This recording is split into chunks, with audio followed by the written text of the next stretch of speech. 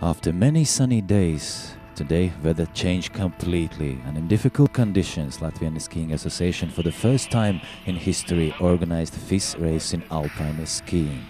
6 nations and 81 competitors in men and women race. First started ladies. Battle for the win was between several Finnish skiers and one Latvian.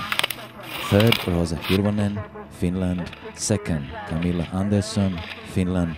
But victory went to Lelde Gasune from Latvia.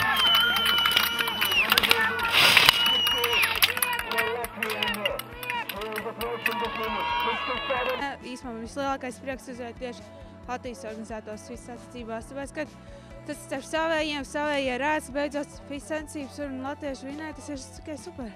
Trās bija ļoti labi sagatavot un tiešām bija ļoti labi braukt. The most of the joy brings when you win the race, which is organized by Latvian Skiing Association. I would like to express gratitude to organizing staff because the surface for such conditions was very good.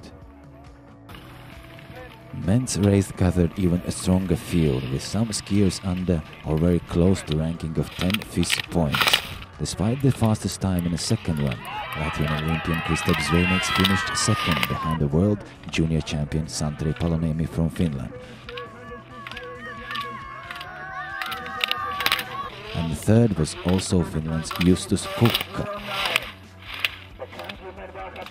Best Norwegians in the crowd made top 6. Estonian Koni Ranek was 12th,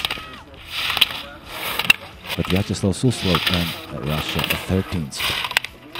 And now the winner, Santeri Paloniemi. Race was really good. Conditions was okay, and yeah, everything works really good. Usually in slalom, several athletes fall, do not finish, or are disqualified. Those unlucky can make a good race tomorrow, because on Saturday will be another FIS slalom race here in Suomu Tunturi.